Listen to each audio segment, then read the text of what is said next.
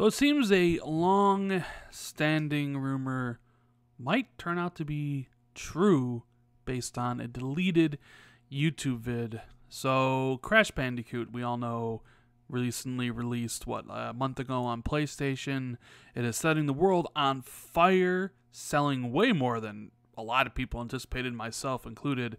I didn't know people were that ready for the Bandicoot to come back and being one of the top sellers of the year. But it's always been interesting because in the marketing and the lead up to this game, Activision and Sony never really called the game exclusive, not a single time. There was that small tweet from Ireland, but that was quickly deleted. Now there's kind of some more proof, visual proof that is. I'm going to show off the video here.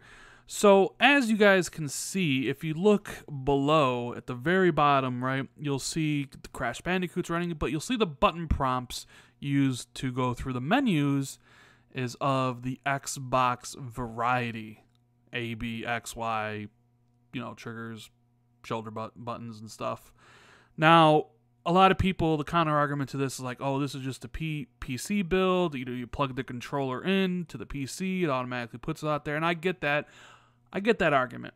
However, this video was posted by the UI designer of the game, and he took it down and deleted it. But of course, when you put stuff up on the internet, everybody remembers, and somebody downloaded it to have it for posterity. So we have the UI designer deleting his video, and then people uploading mirrors.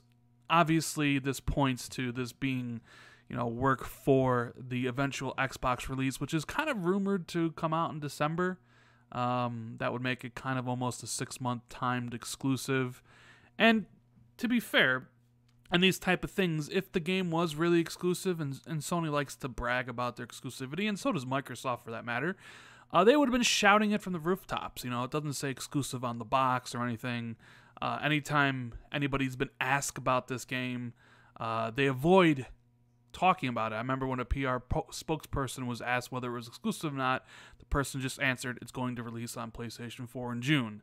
And now you have the user interface designer uploading a video of button prompts in Xbox. So we can probably fairly say for certain that this game will hit Xbox sometime in the future. Now the question then becomes, will anybody care?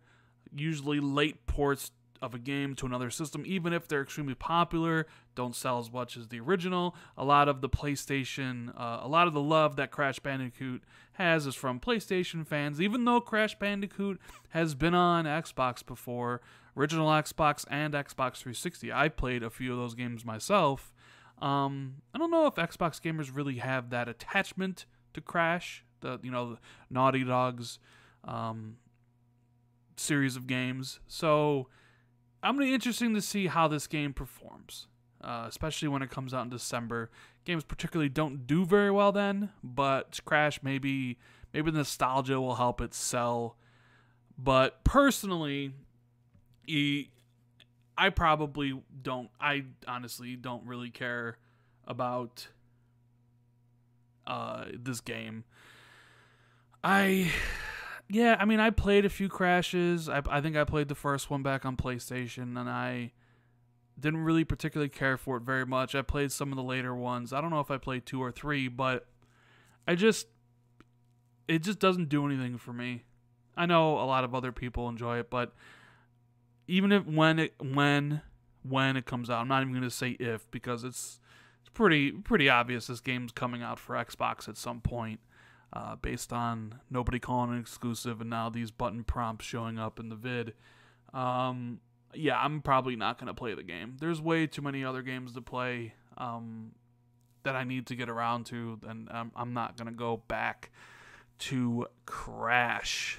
Anyways, I thought I'd share this with you guys because it is kind of seen to be the talk of the town. A lot of people seem to be upset. A lot of PlayStation fans seem to be upset by the fact that Crash isn't exclusive to PlayStation, which is kind of weird. But anyways, let me know what you think in the comments, guys. Are you excited for Crash to come to Xbox? Do you think all this. Do you really think this game is still exclusive to PlayStation even after all the evidence presented to you? I mean, did the UI designer really take down his video because he uploaded PC stuff? Or what do you guys think? Let me know in the comments. I'll be sure to check it all out, and I'll see everybody in the next video.